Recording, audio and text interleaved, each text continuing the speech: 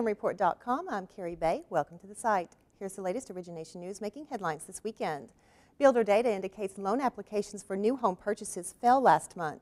The Mortgage Bankers Association's Builder Application Survey, which measures application volume for mortgage subsidiaries of home builders, suggests loan applications for new homes declined 1% from August to September. The decrease doesn't include any adjustments for typical seasonal patterns.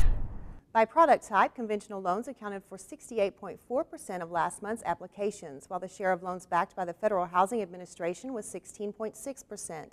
VA loan share remained flat at 13.9%, and rural government-backed loan share inched up to 1.1%. Using builder applications and other data, the MBA estimates new single-family home sales totaled 36,000 in September, with the adjusted annual rate coming to 459,000. Redfin reported an expected seasonal drop in home prices and sales in September. According to the latest report from the tech-powered brokerage, transactions declined nearly 19% from August, while the national median price dipped 2.2%. Low inventory also continues to be a thorn in the market's side, with the number of homes for sale across Redfin's 19 markets falling nearly 3.5% from the previous month. With negative equity and higher interest rates discouraging move-up buyers, Redfin expects last month's trends to continue for the near future.